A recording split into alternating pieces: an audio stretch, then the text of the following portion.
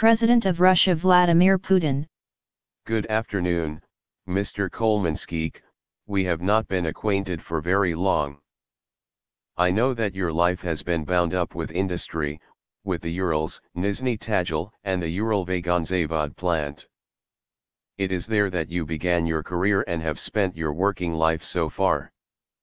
As I was told, you began your career at a very difficult time, what's more, during the early and mid-1990s. I saw how active you were in getting involved in political activities and public life. You have been quite busy in these areas over recent months and even established a public movement and are now in the process of setting up a public organization, in defense of workers. I had the opportunity of meeting with your young colleagues, young men and women, when I visited the plant in Nizhny Tagil. We talked about ways of continuing our work together. I would like to make you the following offer. I propose that you become Presidential Plenipotentiary Envoy to the Urals Federal District. Igor Kholmanskikh.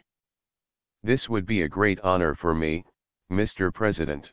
Vladimir Putin. This is a high position.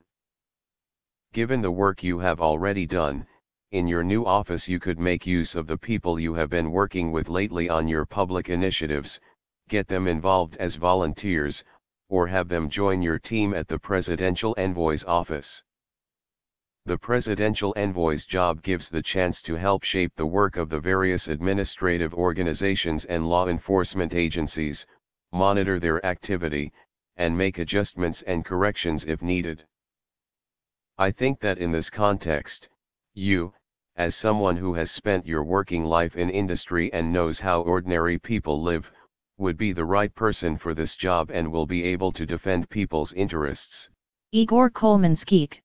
I hope I will be up to the task. Vladimir Putin. Good, then let's give it a try.